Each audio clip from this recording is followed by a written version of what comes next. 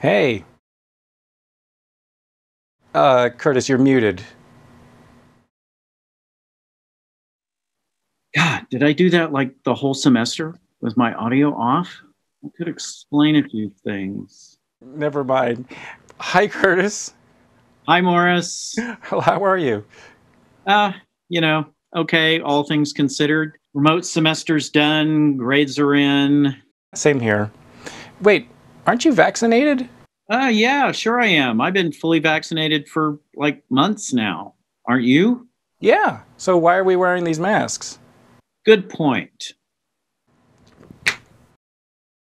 Just be sure your computer antivirus is up to date. Will do. So which vaccine did you get? Moderna, of course. I got Pfizer. You know, everyone knows that the Pfizer one's the better one. Oh, yeah, right. I hope they kept the -80 cold chain intact. Whoever thought that -80 freezers were going to rise up into the public consciousness? Yeah, they never heard of them before.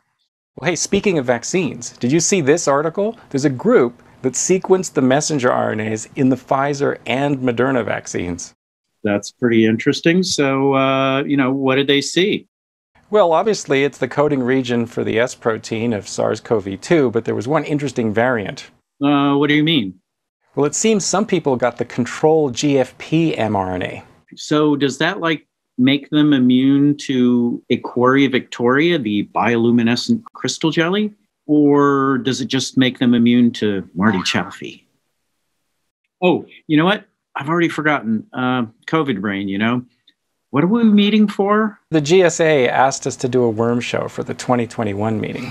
Completely virtual worm show? Yep, we agreed to do a completely virtual worm show.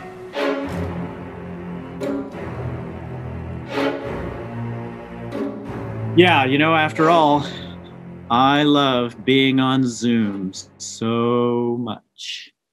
It occurred to me that unlike our usual in-person show when everyone's at UCLA and Royce Hall, people that watch the show live will be watching over lots of different time zones. It's going to be early afternoon in Southern California. In Europe, it'll be in the evening, and if you're watching from Asia, it's like 15 hours ahead. So that's what, 4 in the morning tomorrow? There's no way that people are going to stay up until 4 in the morning. If people did, arigato gozaimasu, sie ni 감사합니다.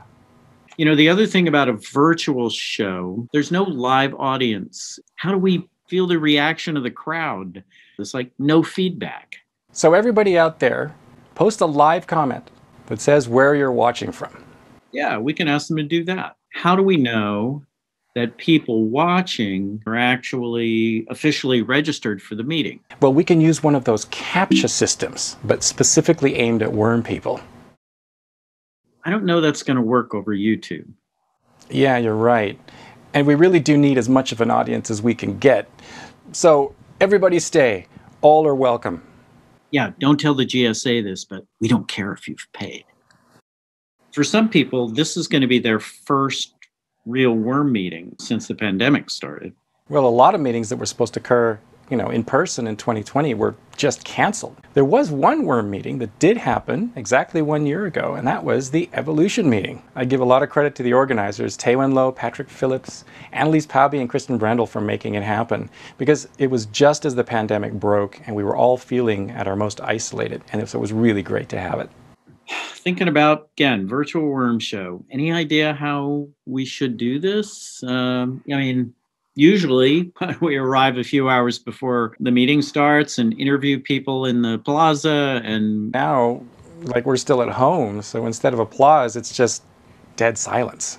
That was sometimes what we got with some of our jokes. Every now and then, there were these rare gags that resonated with people, and then we would get an applause break. Do you think we can judge our own jokes and edit in an appropriate response? Wouldn't that be like judging the impact of our own papers before they're published? Many of the great television comedy shows had laugh tracks. Maybe we could try some audience responses out. Okay, so you know how we're always looking for new places to publish our papers? We could let people know about some new PLoS journals. PLoS Chalfie. PLoS anagrams. PLoS, okay, boomer. PLoS Zoom. There's already a paper that tells us that Zoom makes us dumber. PLoS nematodes. Isn't it about time? PLoS pandemic. I think people would rather we just try to keep things positive rather than being reminded of the worst things that have been going on in the last 15 months. Well, we could do all sorts of things that would not really be possible with an in-person show. We could, for example, do some clever things with Zoom backgrounds. Well, if this were the last meeting, we'd be running through the Worm Show script in a dorm room at UCLA. Yeah, like we all need to be reminded of the accommodation. Hey, at least they've got air conditioning. Okay, how about someplace more exotic? Good idea. Ooh, nice. The International Space Station. I guess that's fitting for an international worm meeting. How about we check out the latest Mars rover? And then, why don't we come back down to Earth? Ta-da! We're in Royce Hall. Whoa, this feels so familiar. Except, of course, now no one's here. Everyone's at home. Plus, isn't the next meeting supposed to be in Scotland, or actually was supposed to be in Scotland? Okay, I found some video of an actual landing at the Glasgow airport. Now I'm starting to worry about whether my luggage made it or not. So maybe that covers the usual cold open. It's time for the opening theme. Right now, everyone needs something familiar and comfortable. That means... You got it.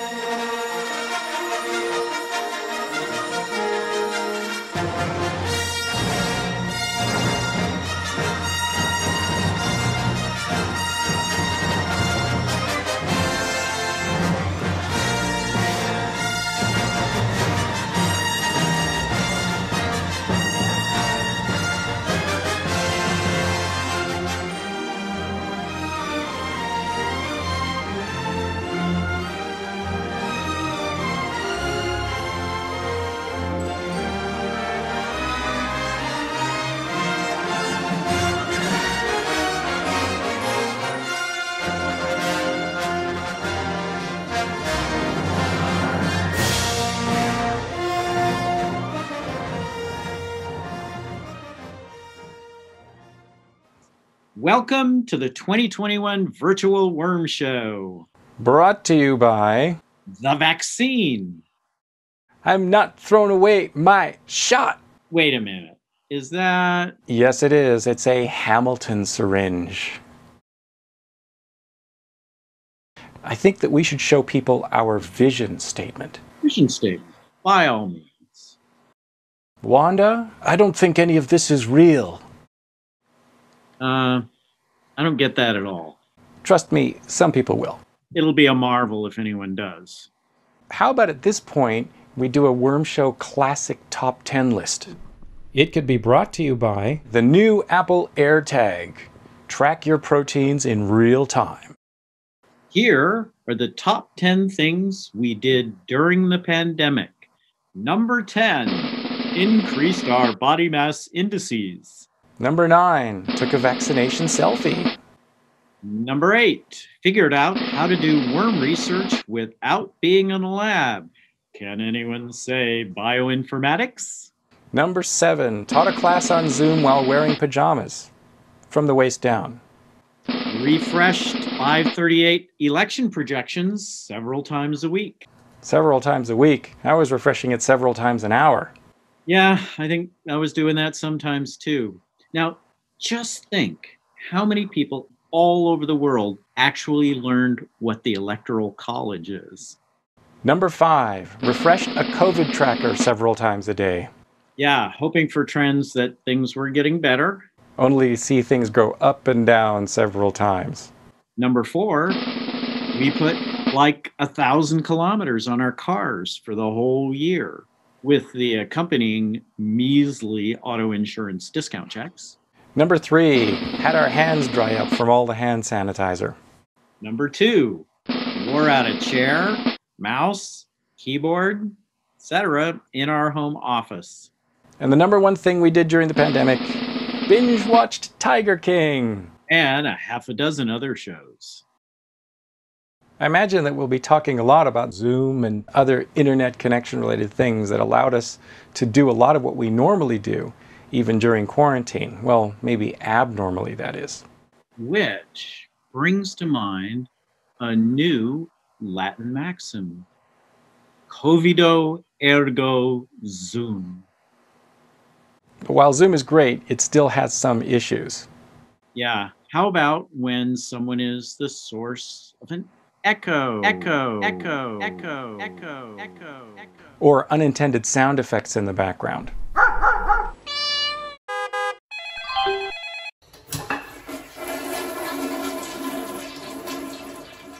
How about when you're at a boring meeting and the video you're watching comes up and your mic is on, you haven't muted? My version of Zoom lets me put video filters on other people, so it makes for some really funny meetings because they don't realize it's happening. Oh, come on. That's not real, is it? No, you're right. It's not possible. How about when someone's not really paying attention because they're looking at their email? Hello. Oh, hello, Curtis. Yeah, sorry. You were saying? Okay, how about when your connection's unstable and your voice ends up sounding like a robot? Sentence I'm saying now. How about when the opposite happened and Zoom has to play your video fast to catch you up? I know exactly what you're talking about. How about when someone else joins unexpectedly on a meeting in progress? Hey guys, how's it going? What are you guys doing here? Hey, what's up? Oh, this is awkward. Yeah. We're meeting right now to talk about the Worm Show. Yes, I'm not sure what you guys are doing here, but you should both leave. Yeah, you don't belong here. That was weird. So Curtis, I thought maybe one thing we could do is ask some of our colleagues what their favorite memories of Zoom are.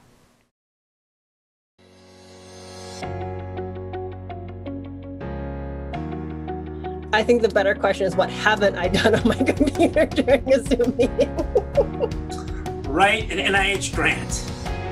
The Beehive puzzle from the New York Times, absolutely. I've written recommendations. I've submitted grants. I answer emails. I answer my personal emails. It's like everything's going at once. Sorry, what'd you say? I try not to. I take a lot of notes, and so typically I was trying to re-find the Zoom window. Well, I have to admit I'm always tempted to check my email, and I do it sometimes, but I try to resist. Mostly going on WormBase and looking for articles. During Zoom meetings, I often read and answer to emails. I think texting is the first one, you know? Isn't it terrible? I'm not texting right now, but... We went on a 20-mile bike ride, and then I also went on some long walks. Grading essays, student homework. Grocery shop online. Graded homework during Zoom faculty meetings. I'm not going to tell anybody how much time I spent on new PI Slack during Zoom conferences, but I can say that it was a lot. That community has been really great for helping me get through this. I was taking a class in American Sign Language, so I have my Zoom window open. There's no audio in the class. She will only sign to us. My niece FaceTimed me at the same time. I take a look away, I'm talking to my niece for a second, I look back at the other screen, everybody is just waiting for me to say something. And so I was so mortified that at the end of the class, I went online and I dropped it right away. Students who would log onto Zoom and then clearly just walk away from their computers, and then class would end. And so I would often leave the Zoom meeting open just to see if they ever came back. Howard Lifshitz used the pig filter on a SE meeting briefly. I thought that was funny. I have a Tuesday class and then a lab on a Thursday. And I have 2 separate links for this. There were 3 times in the semester where you click the link, the class is about, it's maybe 5 minutes to start, and the kids don't show up. Like, where are the kids? I realize this, that I'm on the Tuesday link and not the Thursday link. So I go back and I pop in and the kids just die, because I feel like such a complete moron when this happens. A couple times I taught, I did a sort of live lectures that included some hands-on demonstrations, and I did them from my shed, from inside my shed. And I thought they went really well, and then I saw the videos and talked to the students and realized I looked like a crazy person. The funniest thing that happened on Zoom was talking to my son 4,000 miles away, and he fell asleep during the conversation. So at first, it looked like he was being very thoughtful and quiet, and then his head started sinking down till it was below the camera. It was hilarious. One time I was trying to put my daughter to sleep for a nap while I was in a faculty meeting, and she just kicked me right in the face. So this was literally herding cats. Everybody got their cat and tried to gather them together for the lab picture, and this is the result, and a lot of us have black and white cats. I was on this committee, Enterprise Resiliency Committee, right? And I was on this, and you can imagine, like, you put a bunch of basic scientists on a committee like this. We're going to sit there and text each other with all making funny jokes about some of the things that was going on. And one of them, I burst out laughing, and the guy who's running the meeting is the vice president of research. And so it was very embarrassing. When I was teaching my classes, many of the lighthearted moments, jokes, just landed flat all the time. I was giving an online seminar, and I was in the after-seminar Q&A with students and postdocs. And the babysitter that I hired to take care of my 4-year-old got locked in the bathroom. And she started desperately texting me.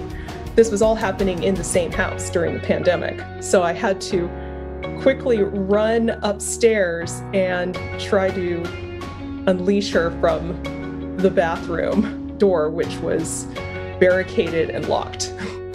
I definitely accidentally unmuted myself during a prominent speaker's thing and made a very audible when they had something to say that I thought was especially interesting.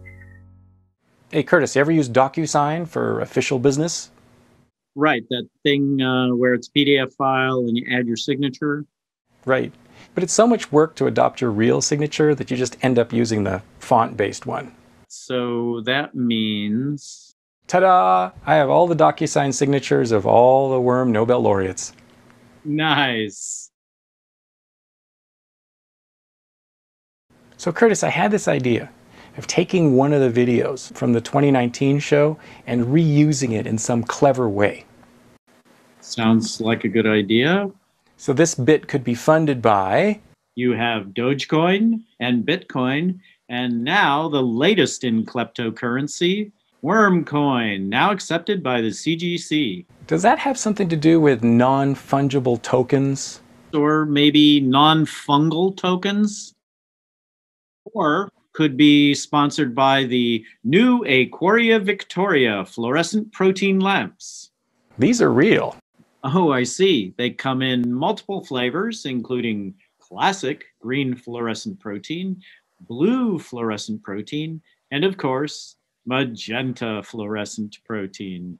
Wait a minute. We talked about this last Worm show. There is no magenta fluorescent protein. But it's right there in front of you, so you can't argue with that. Hello, Talking Shark here. We all know that the pandemic has caused a disruption in the fabric of society. I hypothesized that things could have been better if scientists were warned in advance. I recently obtained a time machine that will let me make a one-time trip of 1 hour into the past. I decided to target the most intelligent group of individuals I can think of, but those people were not available. So I'm targeting the C. elegans community at the conference of June 2019, where the greatest worm minds were gathered in one place. Here we go!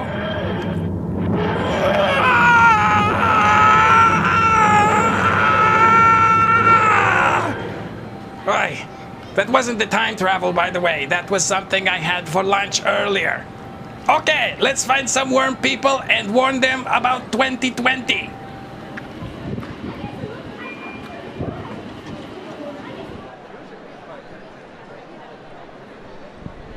So, what's it like to work at WormBase? It's pretty great. Paul's a great guy. It's really challenging. I just hope people can answer our emails. I was wondering, how much better do you think WormBase would work if you were all socially distanced? A lot better, really, I think, actually. Extracellular vesicles are released via a lipid asymmetry model in ciliated sensory neurons. You should tell that to Anthony Fauci. Hello. So you work for Nemometrics? Yes, I do. I work for Nemometrics. I think you're going to want to change that name. You can spin the wheel for some prizes. A notebook. Oh, Can I okay. use that for contact tracing? Some people are going to say that it might have escaped from a virology lab. But it's probably bats. So Mark, you've been doing genomics a long time. How many years? Oh, it's a guy long time, awfully long time. It's a very grisly field, aye. What do you think about the evolution of coronaviruses? I ate it for dinner, but I wasn't a vegetarian then. Not sure what that means. Next year you're going to have to stockpile something important. Toilet paper!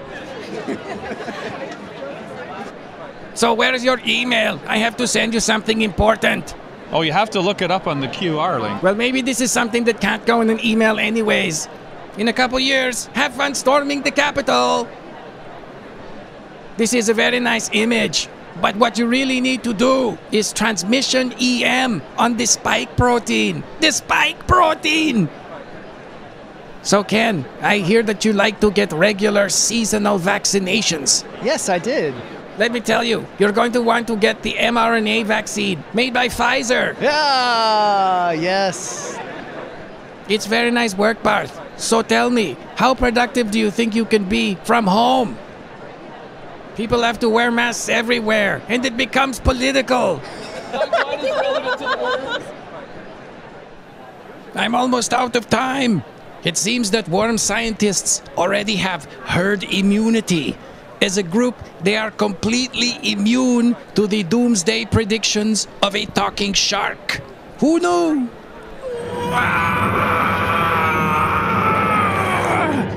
Maybe that was the time travel. I wish your species the best. Talking shark out.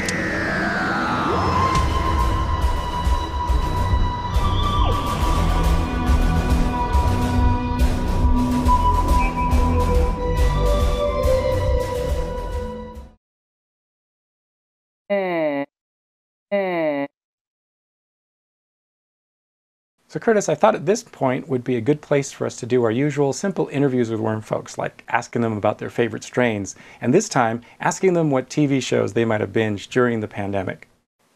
Yeah.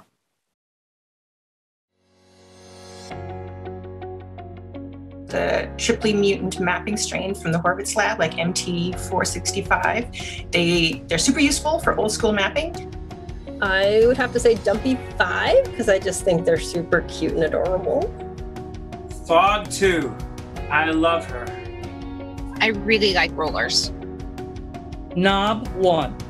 No back end, hands down. N2. I did my whole PhD on it. Dumpy 1, E1, because this was the first mutant.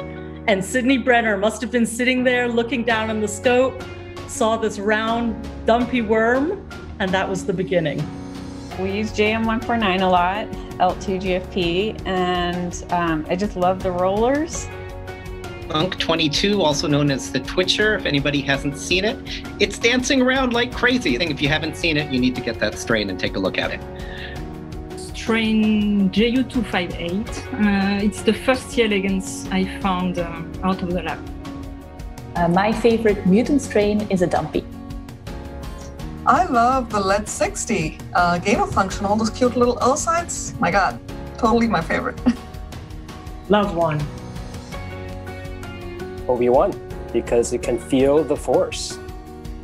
Roll 6, they chase their tails. CCPP1, OCA 1821 deletion allele. Oh, I'm going to have to go with Dumpy. I definitely love a thick wormy. I love my O2 GFP. Turn down the transmitted and you just see these little floating pharynges all over the plate. I love it. My 03. I think of them as little disco worms. Lin 41 GFP is my favorite fluorescent strain. The Sogomosite reporter, no question. Anything that glows in the cell that can be transgenic, I'll take it. It becomes my favorite thing. Probably myosin marker NMY2 GFP, because it showed us that we could track intracellular dynamics as cells change shape much better than we expected and better than in most other systems where people are trying to do it.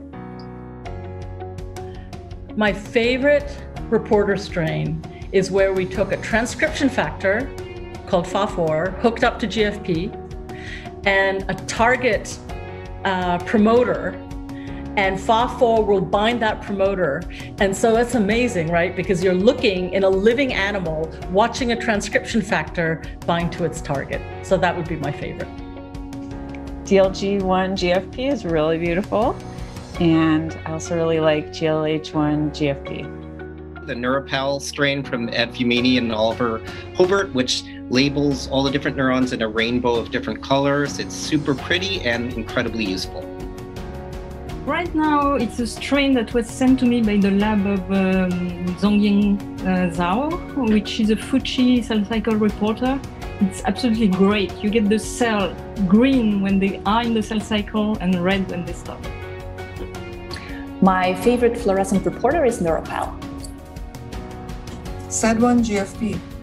I use it for recruiting, actually, because there's nothing like showing live worm to students where you can see the corpses and they're all like, oh, our oocytes. I'm pretty single-minded here. Love one. This year, it's the Pristioncus codon optimized RFP. You can inject anything, it'll glow in Pristioncus. Body wall. PTL1M neon green, which is a CRISPR knock-in. My favorite fluorescent reporter is L2 because I'm a sucker for polka dots. The favorite one that I can tell you about is going to be the Queen's Gambit. And then I might have also really enjoyed the Tiger King. Bones. The Handmaid's Tale. I watched Bloodline again. I really like Bloodline. Underground Railroad. It's part real, part fictionalized, based on a book. I have to confess, it would be K-dramas while eating ramen noodles. I watched The Witcher early in the pandemic and more recently Philly DA. My wife and I just finished watching a show called Counterpart. The closest that goes to this is that the French National Theatre, the actors have been actually every week reading plays and half stage. So I've been watching this a lot. Last year, I watched Star Wars The Mandalorian. And after that, Yilian Chu, she made me this awesome little Grogu. He's now my mascot, so thank you very much, Yilian. I definitely binge watched many, but my favorite one was Merlin. Magic. There were too many of them. Killing Eve was the best one. Westworld, because sometimes I feel like people are robots around me. The Great British Baking Show, and then it makes me hungry and then I want to eat something. Game of Thrones. Yep, I got sucked in eventually. Does rewatching all of The Wire count? You know, I love some feel-good television. So Curtis, do you realize WormBase is like 20 years old now? Wow, that's college aged. You remember what it looked like originally? Well, here's what I could find on the Internet Wayback Machine. Wow, love the default Times font, the original Pharynx Laxi reporter image. For extra authenticity, I simulated its appearance in Netscape. Netscape, okay. Well, If any of you out there remembers that this is how the World Wide Web of worms looked, it's official. You've been in the field for quite a while now. That does remind me of this thing from a few years ago. You know how we can go back to frozen worm stocks that are like 40 years old? Well, how about a few more orders of magnitude than that? These scientists in Russia, working with scientists in Princeton, thawed worms that were around 40,000 years old. Well, I guess there's some hope for us old fogies yet, huh? Immortality through cryopreservation. Yeah. Our next segment is brought to you by... the scariest jack-o'-lantern ever. Reviewer number 2. So Curtis, we're both educators, like many in the C. elegans community. We can all relate to the problems associated with having to suddenly move our classes online. Yeah, like teaching to a sea of turned off cameras, just a bunch of names, some of which are aliases, and then there's Zoom bombing. And the cheating. I wonder how many instructors out there have noticed this. Like streaming with PowerPoint has suddenly become a more effective teaching tool. And before remote teaching, hardly any professors had ever heard of Chegg.com. And now most of us know this website that makes it nearly impossible for our exams to measure what students actually know. Just in case someone doesn't know, Chegg is one of those websites that allows students to post questions, and answers can be posted sometimes, within minutes. So what's in it for the people that post the answers? Well, apparently this is real. They actually can get gift cards. So the idea is that these sites help students do homework, but the main use has been for them to upload exam questions during exams. And so we're forced to either make super hard tests or give only a few minutes for students to answer each question. Which they don't exactly appreciate. Did you see this? You know worms have made it when a question gets posted to Chegg. Maybe that's a Cheggle phenotype. Someone out there watching just realized that their test has been compromised. Well, how do you know that a student posted it? Maybe someone working in a worm lab had a question. Yeah, don't you think they would post something to WormBase forum and Hillel Schwartz would answer? Well, I've got an idea for something that just might solve the academic integrity problem. Okay, let's take a look. Are you an instructor in higher education whose assessments have been forced online? Are you frustrated by students who look up homework and test questions on the internet? Wouldn't it be nice if there was a safe and convenient way to punish those who take the easy way out? Now there is. Introducing Cbot, an integrated software solution that uses artificial intelligence to emulate the knowledge base of a C student. Cbot takes your exam questions and posts them on homework websites with the wrong answers. Students search for your questions and find those wrong answers, which gets them the grade they deserve, automatically. Let's put Cbot to the test to demonstrate its uncanny ability to answer biology questions with seemingly correct but wrong answers. What are the 4 gamete types of a big A, big B, little b individual? Big A, big B, and little b. Which is the leading strand at a replication fork? The one with the Okazak fragments. What organisms have cellular respiration? Animals, not plants. What is insulin? An enzyme that digests glucose. How did Cbot do?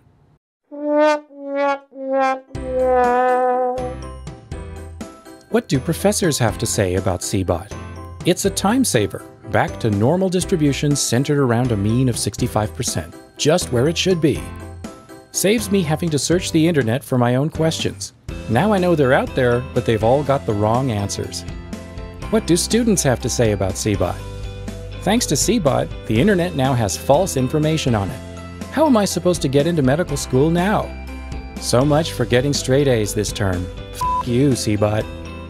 Cbot is platform independent, running on Windows, Mac OS, and Linux, and requiring only a Core i5 processor or equivalent and 8 GB of RAM. Cbot. It's time to level the playing field.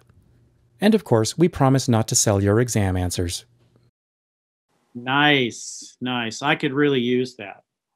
Well, you know, it's one thing to teach a lecture style class. How about teaching labs? Last spring, my techniques in molecular biology class went virtual about halfway through the semester, right in the middle of a 4-week cloning project. I ended up finishing off the project myself, shooting video and editing it. It can be really hard to listen to yourself in the video doing lab demonstration. So I'd listen to myself and I'd say, oh man, you are so full of shit. I started adding a running text commentary on my lab demo as I was giving it, making snarky comments just to sort of lighten things up. So this is how I shot it. It took a little work to like figure out getting the right angle on this and so on. So I shot all this stuff so I could have 2 hands, you know. Oh man, that was so much work. So after that, rest of the semester, bioinformatics. So Curtis, I thought this point might be a good time for us to ask our colleagues in the worm community how they dealt with the pandemic for the last year. Like many couples, you found out you could live with your spouse 24/7 without going crazy. Well, the election. The bad man went away for now. My daughter graduated high school. Oh, and because she had to come home from the Appalachian Trail, she painted the whole house. Yeah, I didn't have to drive to work in the snow. More time with my family. In the lab, there is some fantastic, really constructive team thinking about how to work safely and what we could get done, that kind of thing. Bonding with my cat, sleeping in my electric bicycle. I loved having lunch with my kids during the day. We got a kitten that was born right at the beginning of the pandemic, and we got to see it grow up from a kitten to an adult. It's been fantastic. One thing that's great in Paris is that they extended the cafe and restaurant terraces. You see an ocean of cafe and terraces at the moment. Our lab got an ERC grant, so we're excited to start some fun science. My student graduated with a PhD. A couple of my lab, students got fellowships. I think there's lots of good things that happen. Tony Fauci. I love him. I think the no traffic and less commute. I come home energized. Science. We got a vaccine. How amazing is that? The lab did gain its first 2 graduate students, which was pretty great. It was really exciting to see the team start to grow. I miss the students interacting with each other and that bustle. I missed the being in the lab with the students. Oh, my worm friends at worm meeting and hugging them. Oh, I miss the meetings, of course, and socializing with my colleagues and going out late and drinking with them and pretending like I didn't actually have a family at home. The travel and seeing people. Seeing people in real life, the actual human connections that really breathe life into the science. Hallway conversations, bumping into my lab and just having the informal conversations that you have when you just see each other. I miss that a lot. Conferences. I miss just walking to get coffee in the middle of the day. Well, I miss going into the lab and doing experiments with my own hands. This is my sabbatical year when I have a chance to do that. And at the beginning of the sabbatical, I couldn't. Well, of course, meetings, conferences, especially the worm meeting in live. Definitely going to conferences. Interactions, right? I really miss it. I miss not being able to see my scientific friends, give them a hug, do this in person. I really miss seeing people. I really miss running into people at the worm meeting. I miss training the students. I haven't had new students for a year and a half. In-person meetings and informal interactions and scientific conversations. The in-person berating of undergrads I miss the most. Random interactions that I would get to have with friends and colleagues. I didn't realize that was really the fuel that keeps me going. parties with friends, working out in a gym, and visiting family. I look forward to having more impromptu conversations. International Worm Meeting, I think, is 24th in 2023 in Glasgow. Be there. Dinner parties, in-person lab meetings without masks. I'm most looking forward to travel. As much as I hate it sometimes, I do love it. Because I do so much outreach, I really do miss talking with the young kids. Hugging.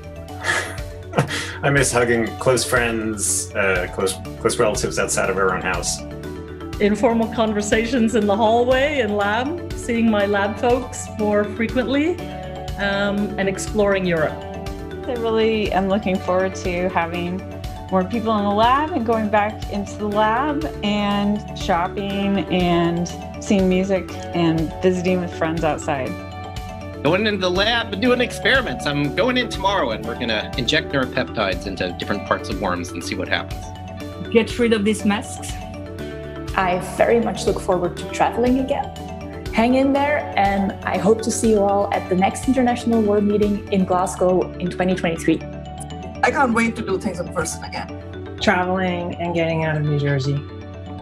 Would like to travel again, and I would enjoy not heckling my kids about masking and washing their hands.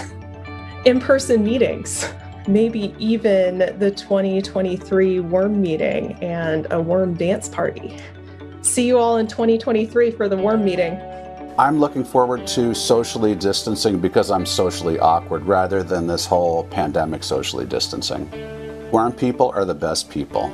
It's just being able to order a mixed drink on an airplane on my way to some sort of meeting or conference. I love the worm community, and I can't wait to see you all in person, hopefully soon, at another meeting. Bye. You know, Curtis, every time we've done a worm show to date at an international meeting, the art show results always took place right beforehand. This year in the virtual meeting, they're actually going to be on separate days. I always thought it might be a nice idea to take one of our worm show bits and do it as a collaboration with Ahna Skop, who runs the art show. Yeah, after all, sometimes it actually seemed like the art show and the worm show were sort of competing for laughs. Then what could be a better reason to collaborate?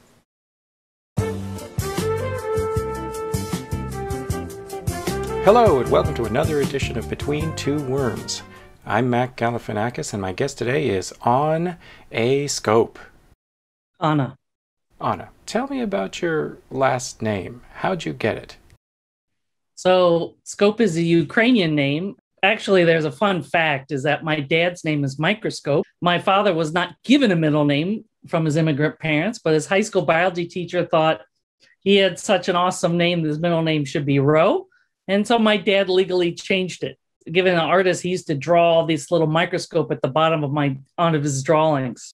My father wanted all of us to have names like stethoscope, gyroscope, telescope, but my mother said, absolutely not. So I had to go to settle for Ahna Skop, which is why I became a C. elegans biologist. I think if you were to be a Marvel movie character, you could be Atomic Force Micro. Actually, I think I would prefer to be Kaleidoscope, given my colorful personality. You'd be like the ultimate fluorescent protein. I think your movie character could be Captain Unfunny. So tell me about this worm art show. The worm art show started about 1997 when I was a graduate student, about 24 years ago. And so I thought, let's set this up. And it was a way to share all the beautiful things I was seeing under the microscope. And I actually wanted to see what other people were looking at too. And over the years, we've had worm costumes, microscopes out of cookies, lamps made of discarded bombardment discs, to knitted worms. I hadn't realized how creative my colleagues were, more importantly, that they had similar hobbies as I did in the arts. So it's one of the main reasons why I stayed in science and one of the reasons why I really love the C. elegans community. There's a funny story I have to share with all of you. When John White told me that I could organize the art show, but not to include him, he ended up submitting his vulva. So John White has a vulva. Well, John had reconstructed the vulva cell lineages with Benjamin Pavlovitz. He thought his wooden vulva shouldn't sit in his closet any longer, but everyone was surprised that he entered his vulva in the show. Tell me about your role in this if-then program. It's actually a life-size statue I got 3D printed of myself. It's sponsored by the AAAS, and it is myself and 125 other women scientists were selected to be ambassadors for women. There's actually 2 worm scientists in this exhibit, you and Beata Mirzwa. Do you suppose they're planning to make a giant foosball table out of it? So you're at, where are you here? University of Wisconsin-Madison. The worm meetings used to be there in the 80s and 90s. So do you think they moved away from there to get away from you? That was exactly the reason. But I'll tell you the real reason was actually due to cream pie damage to the curtains in the main hall during the food fight, which was started by Bruce Bowerman and Eric Jorgensen. Not that any other model organisms group had been so damaging to the curtains in UW-Madison history, so we had to move away to UCLA. So do you feel that the worm meetings then have opened doors for both artists and people who like to play with their food? Yes, I think 100% more so the food. So what do you work on? Your research, what do you work on? What do I work on? I work on this amazing thing called the mid-body. But for the past 4 years, I haven't worked on worms, so I'm working on HeLa and Hold on. For the past 4 years, you haven't worked on worms? This is a little bit scandalous. My postdoc actually was in tissue culture, so we're isolating mid-bodies from different cell types, and these are much easier to do in tissue culture cells. So how do you think the worm meetings could get more creative? I guess to me, what I would add to the meeting would be a talent show.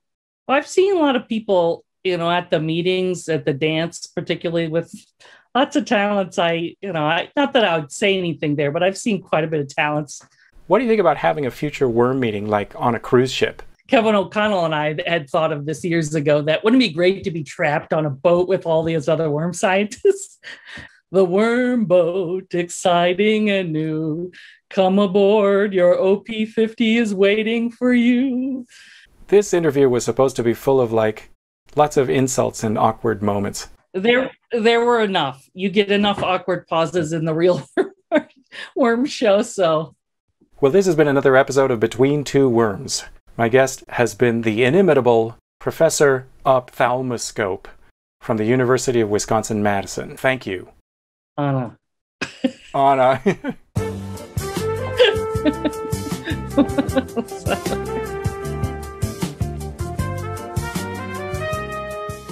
Oh, Curtis, before I forget, I have a great idea for a short musical parody.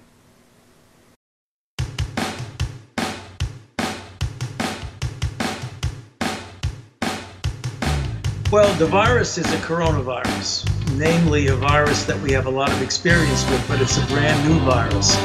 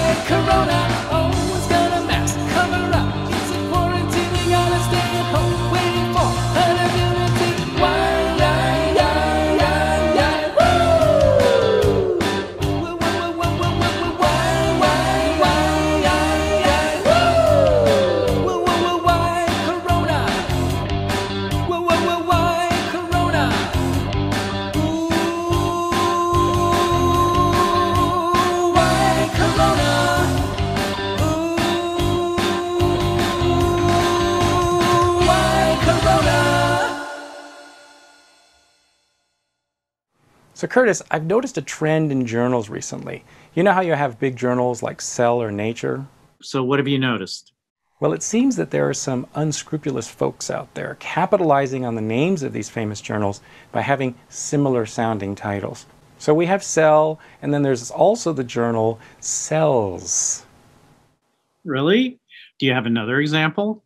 Yeah, here's one that's just running away. You know, you have Gene, and there's also Jeans, but then it got pluralized again. Check this out. Jeanses. Very Gollum-esque, like hobbitses. So are we warning folks in the community to keep a lookout for this disturbing publishing trend? Yes, people need to be aware. For example, be on the lookout for science, sciences, and sciences. And don't forget about journals with numbers in them. You can just keep increasing it. Right. You already know about G3, but just keep increasing the number and you have G4 and G5. Obviously, the implication is that journals with more S's and bigger numbers are somehow better? Absolutely. So G4, that's like one better than G3, isn't it? Yeah, I guess so. So Curtis, do you remember that a few years ago, Dave Reiner had this great suggestion to make a virtual game show like Jeopardy? Sounds like a lot of work. Well, maybe we could do something like that, but a little simpler. Save the Jeopardy idea for some time in the future. Are you saying we're going to do another worm show at some point? Well, it does seem like we retired and then came back anyways. Don't remind me. It's time to play the Elegans community's favorite 2-minute game, Airport or Neuron. Welcome to our contestants. The rules are simple. Be the first to ring in with the correct answer. Is it a major airport or is it a worm neuron? Let's play. CDG. Marianne. Airport. Bien sûr. Génial. Here's the next clue. PHA. Susan. Worm gene. No, I'm sorry. That's not one of the choices. Oh, shoot. Anyone else? Bob. Airport. So close, but not quite. Crap. Maureen. Neuron. Correct. Yes. Next clue. DVB. Taewen. Neuron. Correct. Yay! Yes, Ray. Neuron. Sorry, Taewen beat you to it. Next clue. LAX. Swati. Airport. Correct. Yes. Next clue. ALM. David. Airport. Sorry, no. Shoot. Anyone else? Judith. Neuron. Yes, it is. Next clue. BAG. Michael. Airport. No. Neuron. Well, that's correct, but you already said airport, so we can't give you the point. Darn. Anyone else? Cheryl. Neuron. Absolutely. Next clue. LHR. Ahna. Airport. Correct. Yes. Next clue. DFW. Susan. Airport. Correct. Yes. Next clue. AWC. Judith. Airport. No, I'm sorry. Puffer booper dupper. Michael. Neuron. You got it. Yes. Next. NRT. Taewen. Neuron. Oh, sorry. Darn it. Anyone else? Bob. Airport. Yes, it's an airport. Yes. ASE. Maureen. Airport. No. Darn it. Anyone else? David. Neuron. Yes, indeed. Yes. And our last clue. PVC. Ray. Neuron. Correct. Yes. And our time is up. Talking Shark, what's the score? Every person has 1 point. Each contestant will take home a brand new dichroic beam splitter. Zut. Darn it. Darn it. Crap. Yay! My thanks to our contestants. See you next time on Airport or Neuron. So Curtis, you've heard of Publons, which is a way of quantifying and getting credit for the paper reviews that we do? Sort of like codons that Sidney Brenner supposedly was the one who coined that in the 1960s when they were working on the genetic code. Why only count Publons? There got to be lots of different ons that we could be collecting on our CVs to get credit for every single thing that we do. So here are some suggested particles associated with other types of energy we expend, so we can formalize our bean counting for administrators. Recommend-ons. How many letters of recommendation for students you've written? Class-ons. How many online classes you've given? Transpose-ons. How many mobile genetic elements you've discovered? Zoom meeting-ons. Every virtual faculty or committee meeting that you've attended and stayed awake with your video on. Script-ons. Every time you've written a script to do some data science. I thought that was a Python. Gonad-ons. How many times you've had to inject something because no one in your lab can do them anymore. Freeze-ons. How many strains you've managed to freeze down. Skop-ons. Every time you're the one to clean the microscope. Sudoku-ons. How many number grid puzzles you've solved. Annotons. For every annotation you've provided for WormBase. And finally, mentorons. Every time you give useful advice to a graduate student or postdoc. One thing we should do is include any submissions that people make of interesting things from their own labs or any fun facts. I heard that Emily Tremmel, UC San Diego, practically swam the English Channel. That's a long way from San Diego. Well, she did a 45-minute ocean swim while wearing a GPS tracker. So that path she swam looks kind of familiar. Yeah, that shape really rings a bell. Plus this one from Oded Rahavi, the only worm researcher in a neuroscience department. She also sent us this one, a worm newbie trying to get their pick onto a worm. Plus this note added in proof, Worm Costume by Antonina Andreeva and Laura Grundy. And in the same category, pre-pandemic Halloween costume from the Feldman Lab. And finally, this video submission from Cheryl Van Buskirk, Cal State Northridge.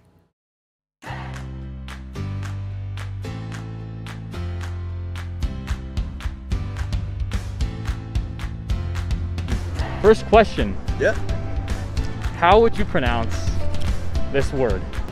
Hi, Norhabit. And you, sir? K. Norhorbitus? Sinor Habidats? Nom. Wait. K. Norrabodidus? Okay. Sinor Habitus, maybe. So it's Sinorhabditis. Oh my goodness. Sinorhabditis. Very close.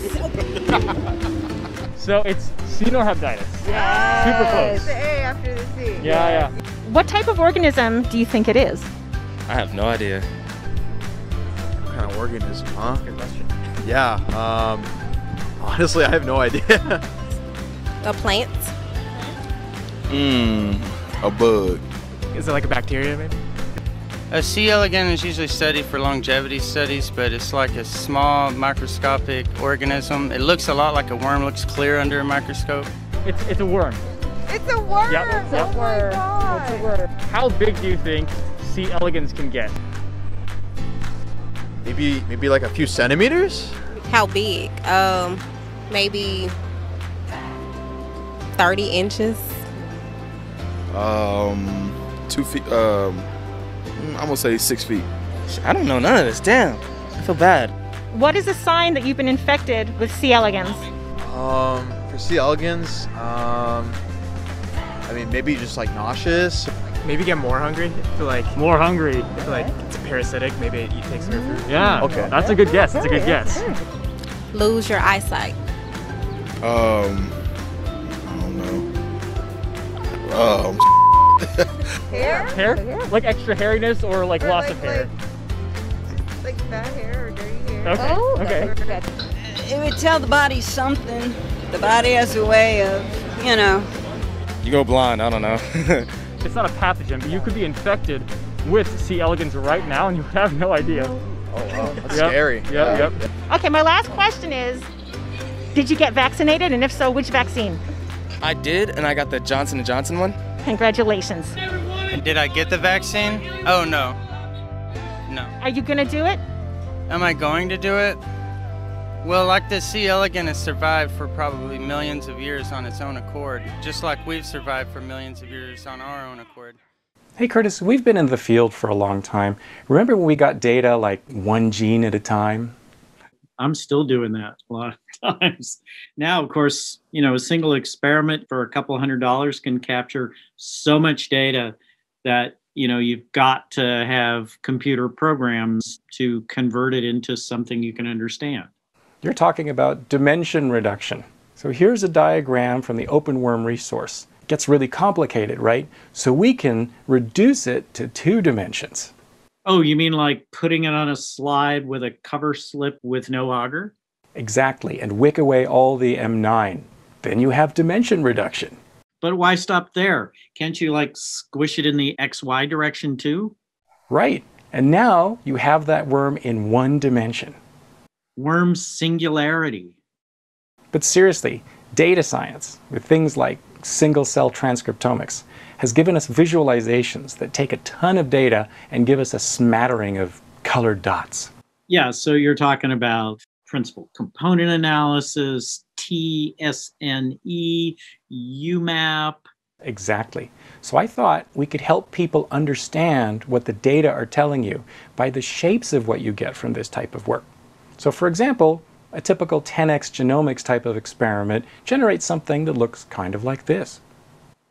I see. So the graphs tell you something about the structure of the data. Why do the dots move around like that?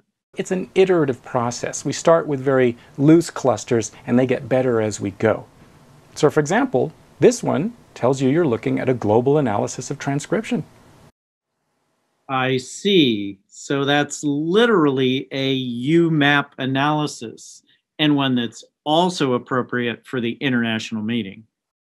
So I got to thinking, there must be other ways the patterns in the data can tell you something.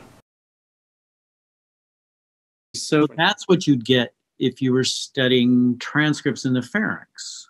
Exactly.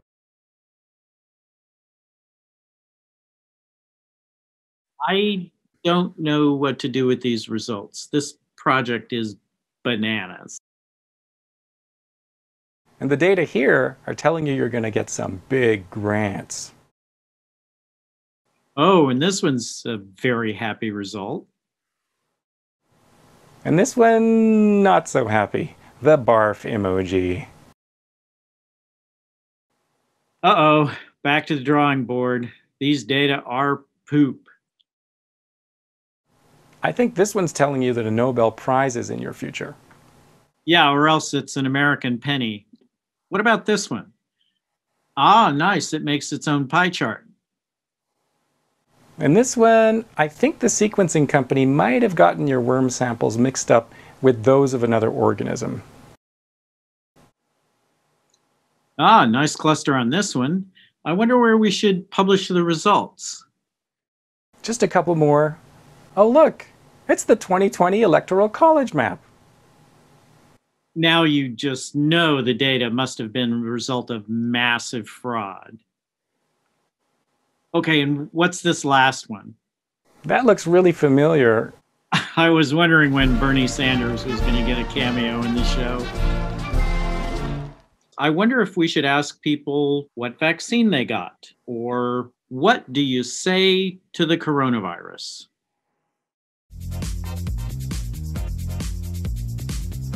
Ahna. Well, which one?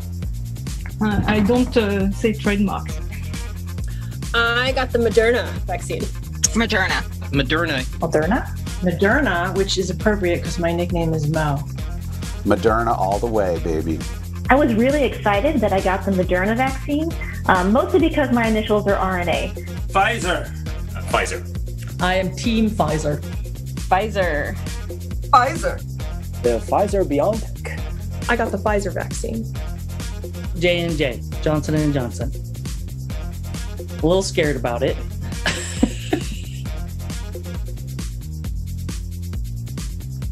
Six feet apart. Could you just add one more weird symptom that would convince people that they have to get vaccinated? You're all about this spike protein. I think you're trying a little too hard to be tough. Where they were before January 2020. Who are you? Who are your birth parents? Where did you come from? Did you come from a lab? RNAi, GRH1. Stop making new variants. Stop mutating. Stop mutating. You suck. Go away. It's time to go. F off. Well, Morris, I have to say, I sure am looking forward to when it's going to be possible for us all to get together again in person. I know that all wormers feel the same way. This past year and a half has just about worn us completely out.